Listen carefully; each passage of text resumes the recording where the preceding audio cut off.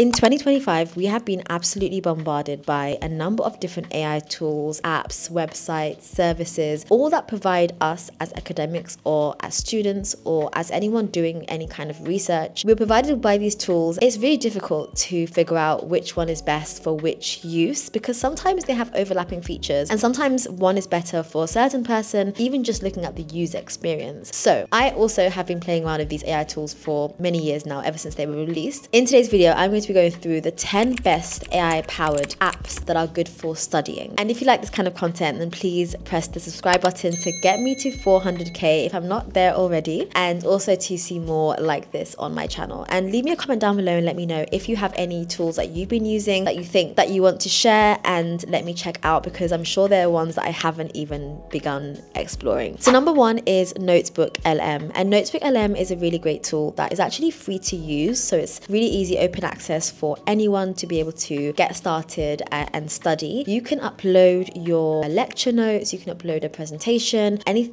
kind of text that you've written. You can even upload like a video or YouTube video or something that you have recorded and ask questions about it. You can also create mind maps, which is really cool, and it gives you this really fascinating mind map that is detailed and has different levels as well. So you can zoom in from just like the base of the topic to more detailed sub kind of sections of that topic. So it's really useful, and then you can download it and keep it as an example for you to study in the future. You can also listen to the lecture notes as a summary using the podcast feature, which is great for those that learn more from like listening to things rather than reading and writing. And there's just so many capabilities, and I just love how easy it is to group different sources together and ask questions on those sources too. So I think that's fantastic, and I think it's a great starter platform to begin if you're new to AI and you think, let me start to try and test something out. NotebookLM is a good one. Number two is Anara AI, and I've spoken about this one a lot before. It used to be called Unriddle. So with Anara, what you can do is, again, it's not somewhere that you can search for literature or search for information, but it's somewhere that you can take the information that you found and organize it into kind of neat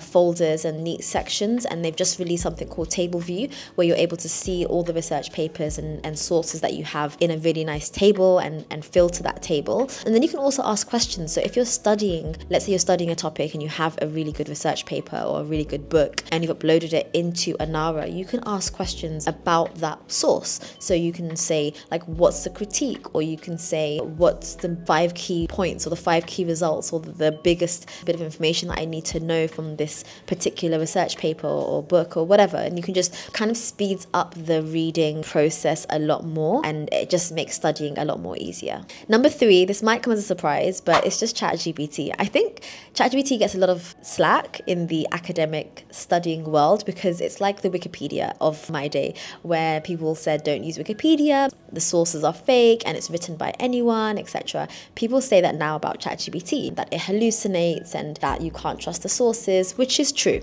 But if you're just doing something a lot more general and you're not relying on citations and sources, I think ChatGPT can be a really good one. So for example, you're looking for definitions. If you're studying and you just need a quick definition, or you want to compare 2 different words, or you want to kind of send a paragraph into ChatGPT and ask it to define it or make it sound simpler or explain this section to you, or like brainstorming or creating outlines for things, I really still think it's very powerful.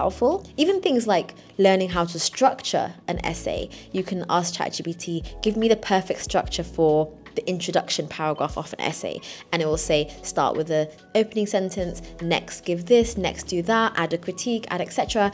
And you can just follow that, you know, for yourself. So I think, like I said, I think ChatGPT gets a lot of hate academically, but I still think it has value. Number 4 is Traverse, and I haven't used this a huge amount, but I have kind of played around with it a little bit. So this is an app that is a self-learning app, and it allows you to master complex topics. So it allows you to mind map, note take, and also create spaced repetition flashcards all in one place. So rather than, you know, kind of creating notes and having messy notes all over the place that doesn't have much information, if you use Traverse, you're able to create these flashcards that allow you to kind of come back to this information again and again in the future. And it's kind of built the way that humans learn, in that it covers the full learning cycle. So not just covering one part of the cycle, like just reading a textbook or just understanding. You're able to get the whole cycle of learning within one app. And like I said, I haven't used it a huge amount, but I think when it comes to studying and learning, this probably would be a good one. Number 5 is Canva, and this wouldn't typically be on an AI tools list, but I was thinking about it, what tools would I have loved to have when I was studying, and actually Canva would be a big one because I used to make presentations all the time, posters, and just slides, and kind of creating images and figures and all of this kind of visual information.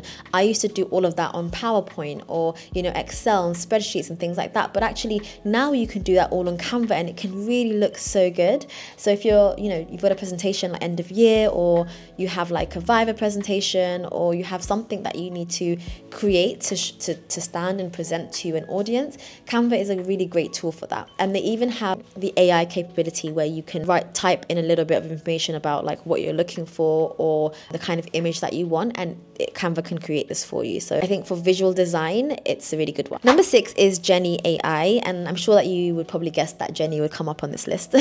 But Jenni is a tool that, again, I've been using very much since the beginning. I think it was one of the first academic specific tools that kind of have popped up when AI swept over the world and came into fruition. So Jenni is a good tool for writing. So it really helps you with creating strong text. It really helps you with brainstorming, and it also helps you with editing, thinking about outlines, citations, storing your citations, and a lot more to do with the writing side. And now they even have the capability of searching through your literature and asking questions about your literature. So it's a lot similar to Anara, but a bit more than Anara on the writing side of things. The next one is Claude. Now Claude, I did a video for quite recently as a sponsored video, and this video isn't sponsored, but I spent so long trying to figure out ways to use it through, for an academic audience, for a student, for a researcher, because of that video. And it really showed me how much I can integrate Claude into my workflow as an academic, and even more so as a student. So with Claude, you're able to, upload your data, you're able to do statistical analysis, understand why you need to do certain stats, and then even get the visuals for that stat. So you can get the graph, the tables, any data points that you want, any interpretation that you want as well. You can also create really cool interactive charts from anything really. So you can say, I'm interested in creating this product, or I'm interested in, let's say, a study timetable. Can you create an interactive study timetable that includes these subjects, this number of days, these times, these subjects, and it will create that for you. So I really think that Claude is quite underrated. Again, it's been out since the beginning, like it's not brand new, and I did dabble with it in the past, but over the last couple of months, I've really been integrating it a lot more in my workflow, and I now think that it's like probably top 3 tools that I've ever used when it comes to AI. Number 8 is Perplexity. So Perplexity, imagine it to be just an AI search engine. So Google, make it AI, you have Perplexity. And again, started off more as an academic research tool, I would say, but has kind of gone more into the more general search engine, which I think is really good because it still feels quite academic, and it still feels like the sources that I'm getting are true, which they are. So if you do search for information on Perplexity, you can be confident that the papers that it suggests to you and the citations that it pulls out are to be trusted. So I think this is really important. And then you can ask questions about the sources, and you can kind of delve in a bit deeper and find other sources. So I think it's a really good Google search or Google Scholar alternative, but as an AI tool. The next one is called Gauthmath. I think that's how you spell it. It sounds a bit weird. But essentially, this is a tool that helps you with any homework that you have. So you can either upload an image, upload a PDF, or type your question, and the AI tool will help you by giving you a bit of an answer. So it not only just gives you the answer, but it gives you like a step-by-step solution to guide you through like how you got to the answer. It also gives quite detailed explanations as to like how it got there, why it got there. This is step 1, this is step 2, and it's really quick. They also have like tutors if you want more help one-to-one as well. So yeah, it's a really good kind of homework tool, I would say, more than anything. If you're someone who's an academic or researcher, you probably won't find this useful. But if you're a student and you're looking for help for studying and homework, this could be a really good alternative to speaking to a teacher. And the last one is called Question AI. And again, this is on a very similar ballpark to Gauthmath, where it's like an AI homework help. But again, if you're a student and you just want a bit of support with your homework and you don't quite understand it, these tools can be really, really helpful and help you overcome that overwhelm and anxiety. So this is a study companion. So again, you can give it any questions that you have, search for kind of answers, and even just look at any homework that you might have or kind of any questions that you need solving. So in general, I think it's quite simple in its offering, but this is very much tailored to the student, very much tailored towards giving you a solution, an answer and steps. If you want more of a general answer, you could just input the questions in ChatGPT. But if you want a more academic directed answer, then these tools, the last two tools I mentioned, would probably be a lot better. I hope you enjoyed this video and I hope you found it useful. These are the tools that I would suggest using if you're a student and you're brand new to AI and you want to delve into the world of AI. I hope you found this video useful and I'll see you in my next video. Bye.